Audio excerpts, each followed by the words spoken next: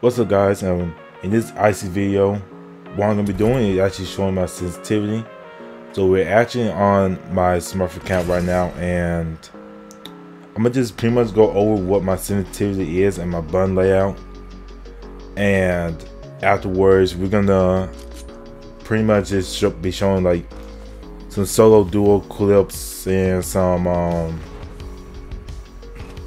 arena clips, main stuff that you came for.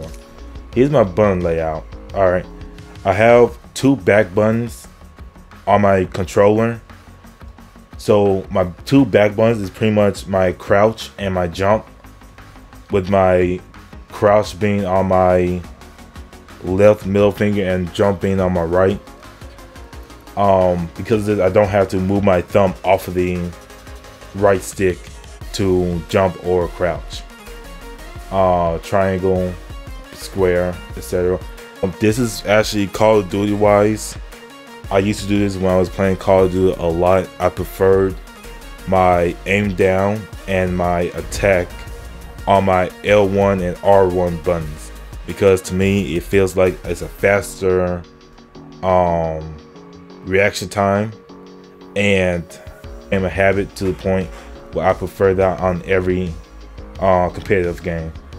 Now, tactical ability is on L2. That is orange because I switched from the default. Ping wheel is on my down D-pad button, because I actually prefer to be on my R2, because to me I can actually switch much easier, especially if I'm playing somebody like Fuse, where I'm gonna be using grenades a lot. It's really easy to switch. Oh, there we go. Oh, Jesus. But you get the point. It's much comfortable to me. Now, it might not be comfortable to you, but work with what you're best at. I actually just started recently doing this, so I'm still kind of faulty on the ultimate abilities right now, because I will still, if I'm fighting right now, I will actually still click my L2 and my R2 at the same time, and I have to remind myself it's L2 and down D-pad. Let's see. Now, button stick layout is default. I don't really mess with this because I don't like anything else other than default. In the reaction button, I have on tap to use and hold to reload, because in that early game skirmishes, I just need nothing but squares. I don't need to hold it, pretty much. And the only time I do have to hold my square button is to reload my gun or to res a teammate. So I feel like that's worth it. It's a good change. Crouch button is on hold is because I can pretty much do this now, which you don't know what it is. You pretty much spam crouching. It's a technical advantage. I'm sure everybody heard by now.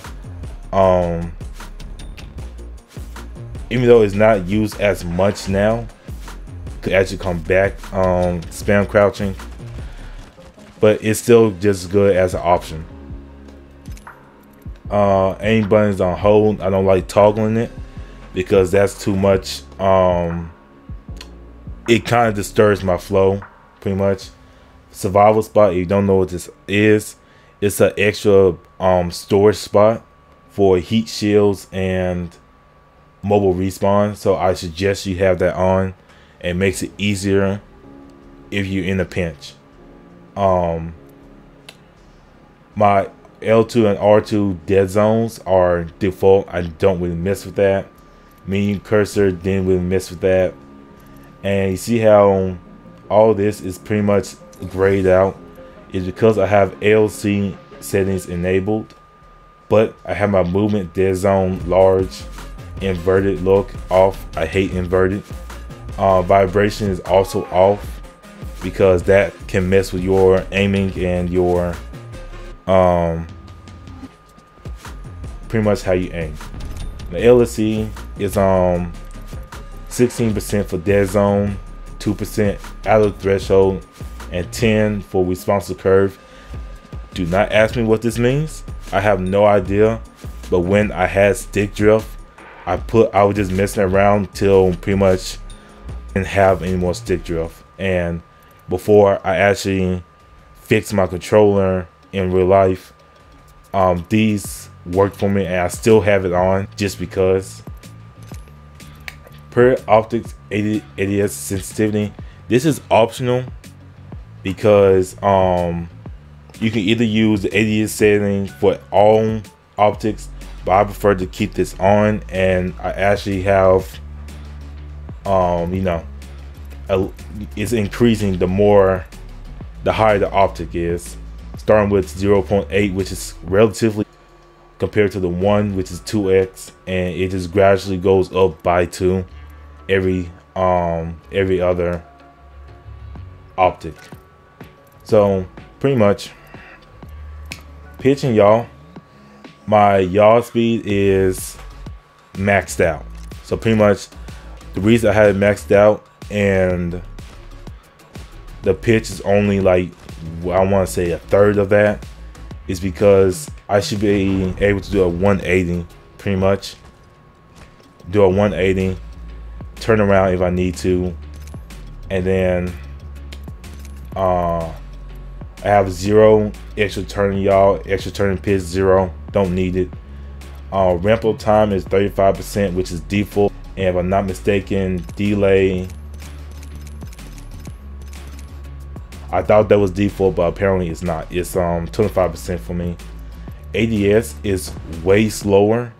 This is so when I snap on people, I can kind of control where I'm looking at and not panic. But if you must know, it's pretty much 1 above default for my yaw, and I want to say 2 up for my pitch, which is reasonable. Extra yaw is 20, extra pitch is 30, 0% ramp up time, and 25% delay. Alright, and target compensation, what this is pretty much aim assist for controllers. Now you can disable it if you want. All the aim assist does, it just slows down your movement, slows down your right stick when you go over an enemy. But I actually changed mine, which it was on default. This is the default right here style. But I actually make mine PC, so it's the same value on PC. Melee target compensation is pretty much it helps you kind of with melee. I really don't see a difference too much. I still been missing my melee shots, but I keep it on just in case. And that's pretty much all my settings and my button layout. So right now I'm pretty much play some clips for you guys when I'm playing solo duo or some arenas. With that being said, I hope you guys enjoyed this video, insightful video, and remember to stay icy and always improve.